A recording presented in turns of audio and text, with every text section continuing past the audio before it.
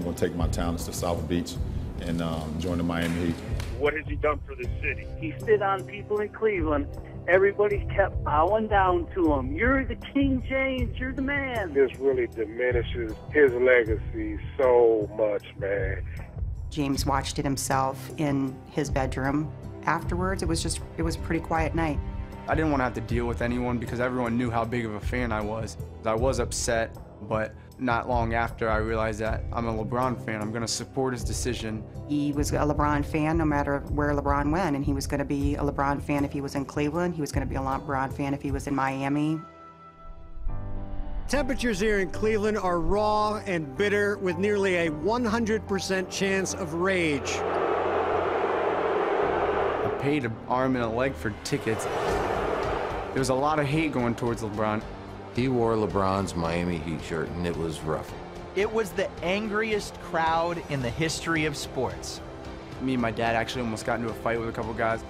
The hate was masking how they really felt, which is they were more upset because they, like me too, wanted to see him win in Cleveland and know Cleveland could win with him.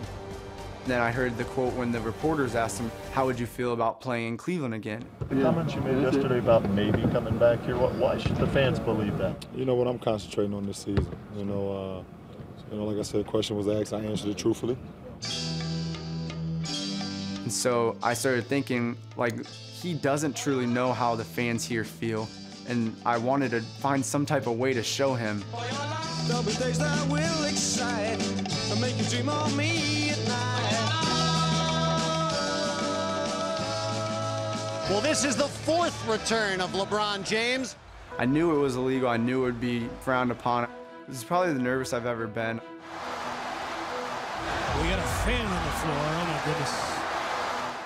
Out of the corner of my eye, I see some kid wearing a white t-shirt, and my first thought was, uh-oh, this kid is gonna try to kill LeBron.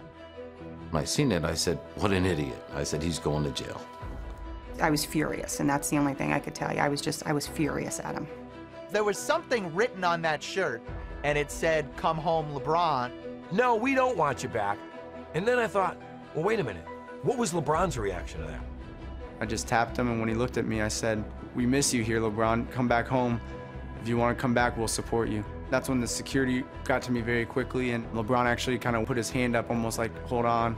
Reached out, gave me a high five, gave me like a little hug, tapped me on the back of my head, and I was banned for life from the Quicken Loans Arena. I had to spend time in jail. He said he missed me and come back, please. And I didn't have much time to say much to him because, you know, the security got to him, but, you know, I patted him on the head. People didn't think it was cool to admit that they wanted LeBron back.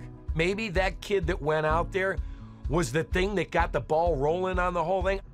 James Blair made himself into a symbol of how Cleveland felt about LeBron. I was more or less the first person to come out and kind of show how I felt, and I wasn't afraid to show that. And by me doing that, a lot of people kind of followed in suit. Nobody 4 years ago ever thought we would be in this spot, so here it is today. It finally feels good to talk about something positive in Cleveland sports. If he wants, he can take a small percentage of credit for getting LeBron back. And I think James Blair's work is done. I think he's accomplished his mission. For your love, I would give the stars above. I received a certified letter, and it was from the Cleveland Cavs, and it just said that I was allowed back in the arena. I would never run on the court again, but I probably am going to make a shirt along the lines of welcome back. From the day he left, I always said he'd come back. They thought I was crazy.